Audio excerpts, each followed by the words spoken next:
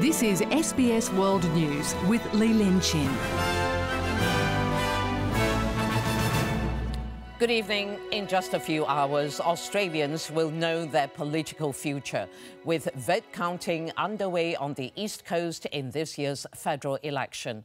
After 8 weeks of campaigning, debates and controversial claims on party policy, Malcolm Turnbull and Bill Shorten are now waiting to hear who will lead the nation.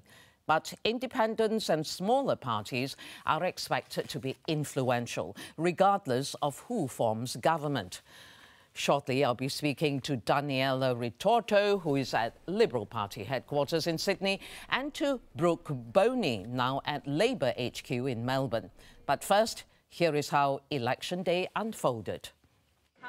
Their campaigns have finally come to a close. A packed crowd awaiting Malcolm Turnbull and wife Lucy in Sydney's eastern suburbs. Green tea in hand, the Liberal Party leader meeting the younger members of his Wentworth electorate. Oliver and your Will. The tea swapped for two crucial pieces of paper.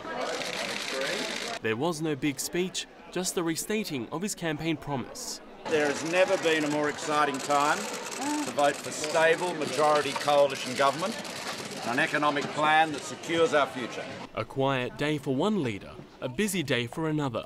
Bill Shorten started his day by heading out to two marginal seats in Sydney's west, before heading to the CBD. The Labor leader hoping to take more than a bite out of the coalition's lead. We are ready to govern. We are ready to implement our policy agenda for the Australian people. We are ready to serve.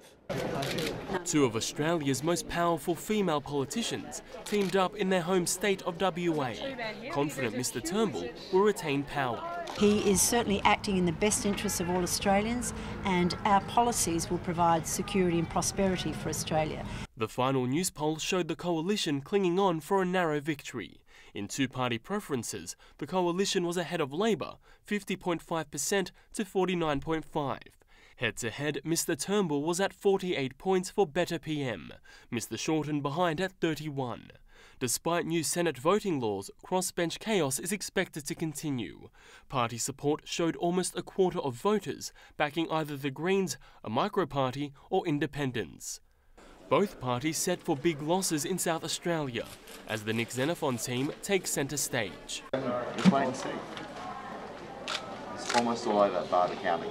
The Greens also hoping to gain a stronger foothold in both houses, buoyed by winning a key Melbourne seat. We have one of our, I think, best chances of making serious breakthroughs, though, here in Batman. It will be tight. It's going to be a nail-biter. The Greens leader, though, avoided major embarrassment after forgetting his ID at a Melbourne polling booth. I do, but it's in the car. I have to go back and get it. Embarrassment avoided, but frustration inevitable, due to long queues at many polling booths. I've voted here for 20 years. I've never seen such a long queue. It was kind of a surprise when we came and saw this long queue. We've been here about 10 minutes, but I mean, there's a sausage sizzle.